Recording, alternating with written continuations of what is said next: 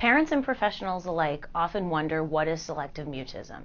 Selective mutism is an anxiety disorder that renders children, who are often fabulous little chatterboxes at home, speechless in situations such as school, at church or temple, at the playground, and when ordering ice cream. It is considered an anxiety disorder and not a refusal to speak, which is often a myth that some people have about selective mutism. What I mean is that a child who has selective mutism is not refusing to speak, but really can't speak in these various situations. Parents may start to notice symptoms when their children are 3 or 4, as they start to go on play dates or go to the park, and notice that their child may be inhibited or too shy. We also know that when children enter school, this is when we hear complaints from teachers that a child is really unable to talk in their setting, ask for help, ask to use the bathroom, and other things like that.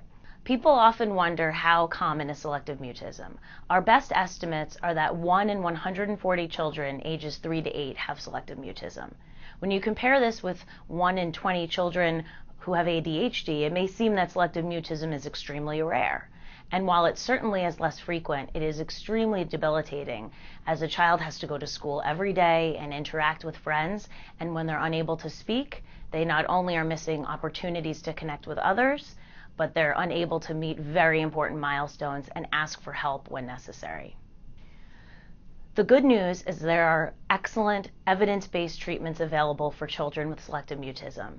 This involves a robust behavioral intervention program that helps children learn skills to face people, places, and situations where they were previously nonverbal.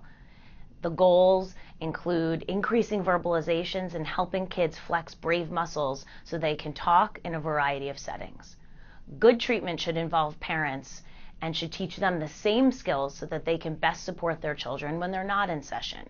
This involves helping parents have skills to help children brave talk in situations like school, at the ice cream store, or the library.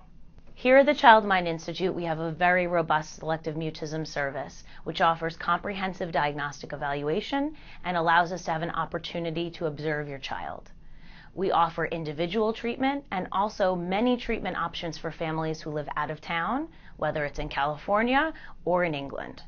We also offer Brave Buddies program, which is an intensive analog classroom style program that is offered several times a year. Visit us on the web at childmind.org for more information.